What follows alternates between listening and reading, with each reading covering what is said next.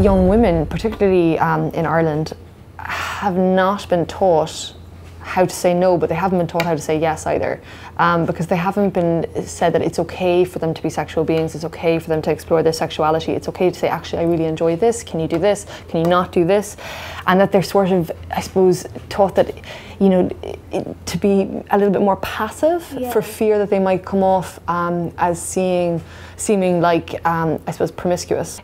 And my fear, I suppose, around this idea that we don't want girls to be promiscuous and that they need to guard their virginity and that they need to sort of, I suppose, pretend that they're not sexual beings, is that we're teaching them that they need to behave like that they're reluctant and that the guy needs to persuade them. And again, that is such a dangerous thing to bring into a sexual relationship, particularly at a young age, is this idea of persuasion, because that is where, I suppose, the crux of consent actually lies in. Yeah.